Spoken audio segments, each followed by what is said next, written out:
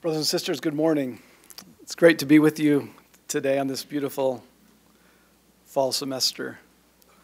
I'm grateful for President Cush's opening remarks. I'm grateful to him and Sister Cush for their amazing service. I appreciate the prayer offered by Leilan, who's one of my students, by the way. She's amazing. I appreciate Claudia's testimony today. I'm particularly grateful for the choir number that was sung. You know, my son attended LDS Business College, and he received his associate degree and his certificate in social media marketing. And one of the highlights of his experience here was singing in the choir with Brother Decker. And it was a remarkable experience for him. He also played the organ at the assembly hall. And it was just a life-changing decision for my son, Drew. And I'm grateful that he had the opportunity to come and experience what we experience every day. I'm grateful that Debbie, my wife, could be here by my side. And I'm grateful we're ushering in the final weeks of the semester. This is week 11. We're starting week 12. It's been a wonderful semester. One of the greatest blessings of my employment at Ensign College is my association with amazing students and employees and faculty. You come from the far corners of the earth. You bring with you wonderful gifts, cultures, experiences, and most importantly, strong testimonies of the restored gospel of Jesus Christ, and a degree of righteousness that is tangible and reflected in your countenances. As Christmas approaches, I hope each of you have a very Merry Christmas, that you cherish this amazing time and season as we celebrate the birth of our Savior Jesus Christ. How grateful I am for his life, for his birth, his teachings, his example, his gospel, and of his atoning sacrifice and subsequent death and triumphant resurrection. I'm grateful for the manner in which the Savior served. His service was perfect and was done with purpose and genuine love. In the councils of heaven before we came to earth, we were present with the Savior. He knew us, he observed us, and he knew of our potential to achieve exaltation and eternal life. He knew that each of us would be strengthened as we served one another.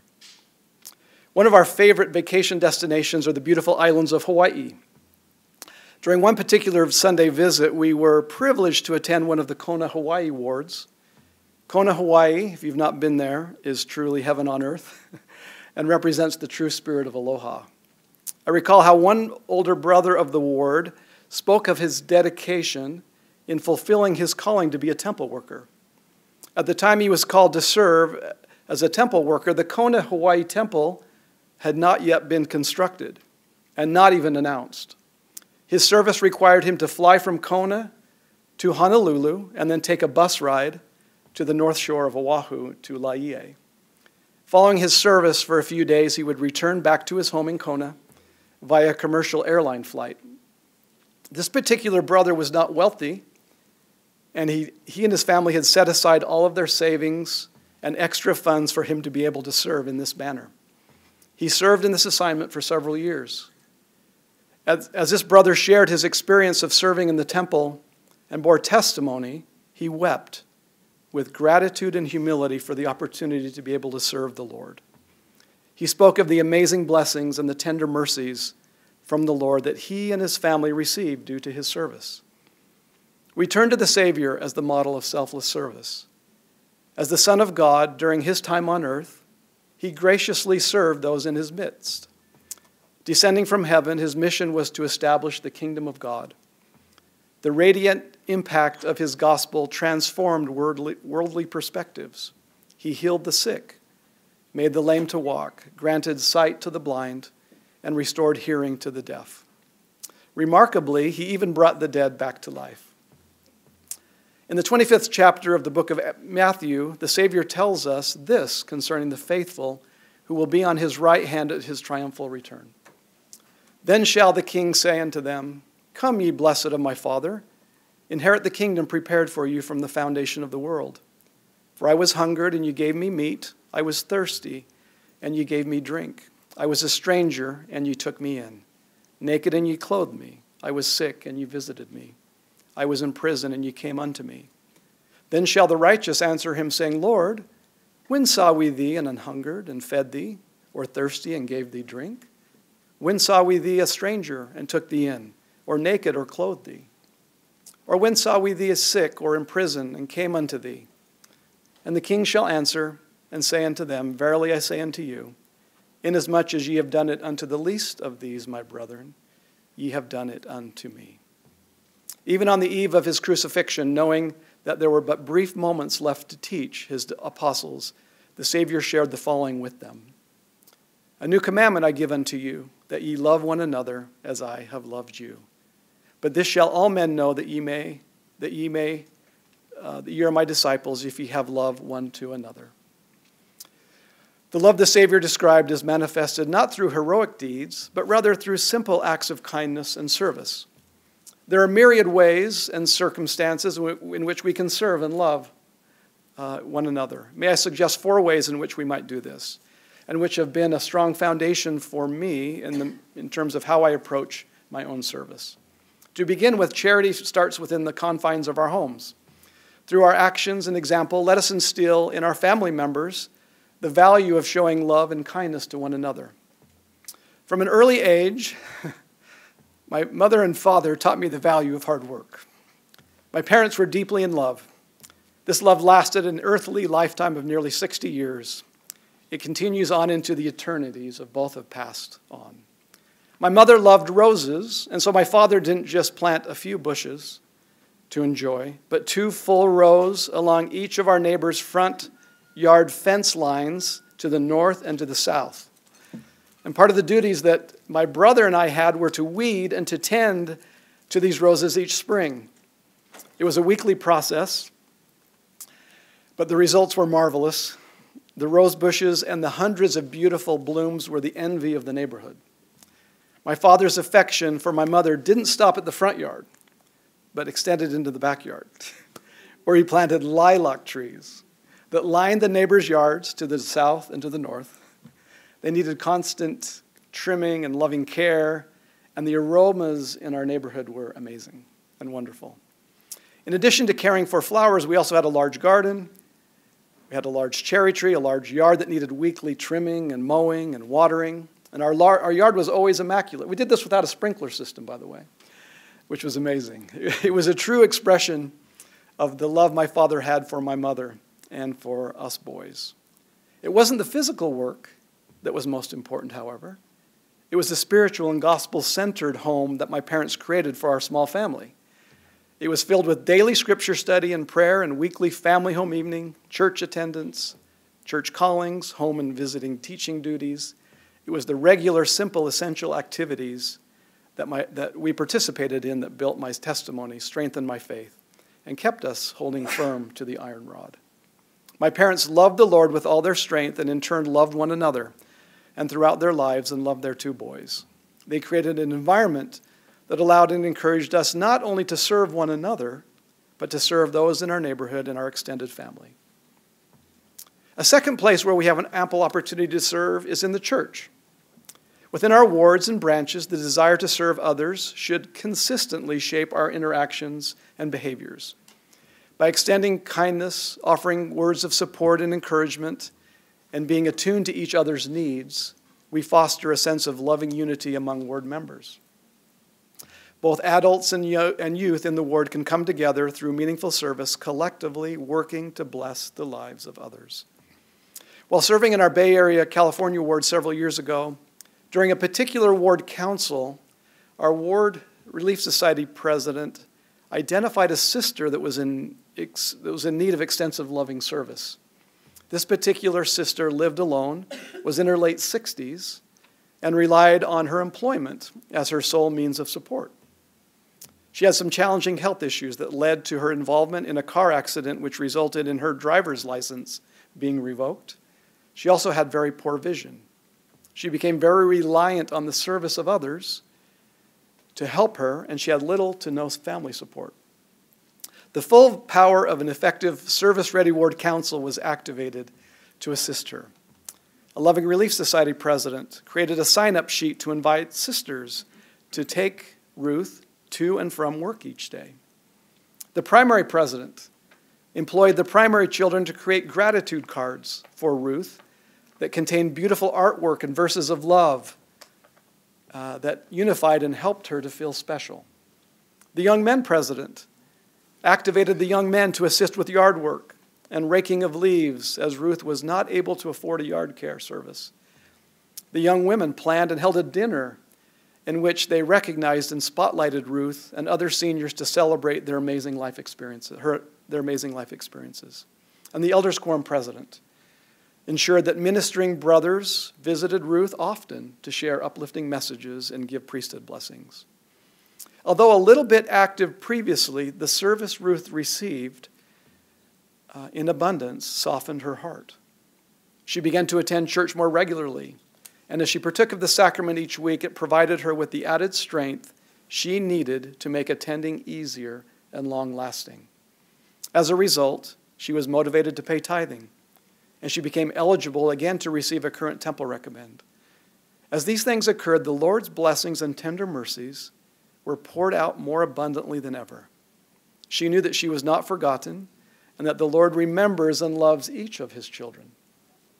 Since the beginning, God has orchestrated his work and facilitated service through councils. In our efforts with Ruth, our ward council applied the principles taught by President M. Russell Ballard. It is a divine pattern and includes know your purpose, seek the Lord's will, not your own, ensure that every voice is heard, seek women's perspectives, listen to learn, seek consensus through revelation, not compromise. President Ballard said, those who learn to counsel effectively in their stakes, wards, and families, following the divine pattern Heavenly Father and Jesus Christ showed us, will always end up with a better result, always end up with a better answer, will always end up with a better spirit. A third area where we can serve is in our communities. In a genuine demonstration of our care and affection, we can extend a helping hand to those in need. Numerous avenues for service exist as expressions of our love and concern. In my definition of community, it isn't just the local community in which we live, but the global community of fellow Latter-day Saints. I recently have felt more of an urgent need to serve others and apply my knowledge and experience in strategy, marketing, and entrepreneurship to help others realize the dream of launching their own business and become self-reliant, including their ability to serve their families, their communities, and fellow church members.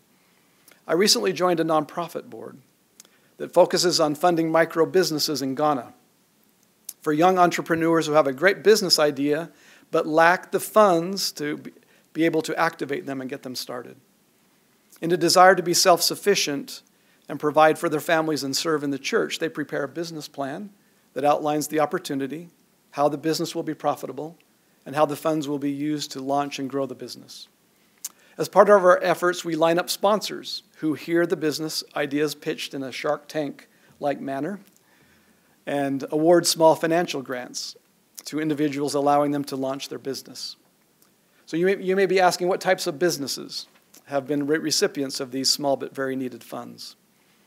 Abigail boosted her graphics business by using a grant for a Canon printer, attracting customers and doubling profits. Josephine, a seamstress, tripled her dress production, increased revenue by $400 a month, raised profit margins from 9% to 67% through a grant that helped purchase sewing machines and allowed her to expand her physical business and hire additional workers. Theophilus was able to begin managing a catfish farm and has achieved a remarkable 92% return on investment. Priscilla's business venture provides charcoals to 40 customers, where 8 out of 10 urban households rely on it. She has recently become a distributor to other small charcoal business suppliers, and her business is booming. Why are these stories so important? Because they speak to the ability to use our education, talents, and skills that our Heavenly Father has blessed us with to directly bless the lives and offer service to others. As we serve one another and help each other, lives, families, and communities are transformed, and the restored gospel is extended to generations. You know another remarkable fact? Students at Ensign College, in our Business 295 Introduction to Business Strategy course, following the example of the Savior's service, assisted several of these entrepreneurs, helping them to prepare their business idea proposals, providing them the best possible opportunity to qualify for the desperately needed funds. All four entrepreneurs are active members of the Church of Jesus Christ of Latter-day Saints and serve in their respective wards where they bless the lives of one another. A final way to serve Heavenly Father's children is by embracing missionary endeavors that go beyond traditional full-time missions, incorporating our roles as friends and neighbors. The sustained growth of the church doesn't solely rely on door-to-door outreach. Instead, it flourishes when both members and missionaries, motivated by the love of our Heavenly Father and the Savior, identify needs and respond with heartfelt acts of charitable service. In every instance at our service, it is crucial to attune ourselves to the promptings of the Holy Ghost. The gentle, quiet guidance will reveal to us those in need and illuminate the ways in which we can extend our assistance.